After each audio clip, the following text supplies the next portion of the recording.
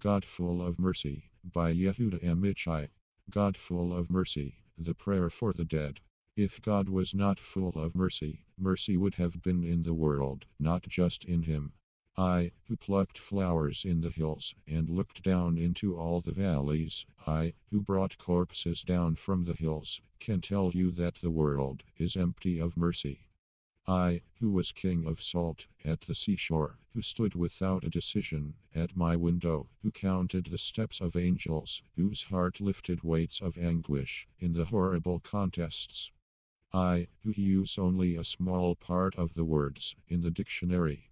I, who must decipher riddles I don't want to decipher, know that if not for the God full of mercy, there would be mercy in the world, not just in him.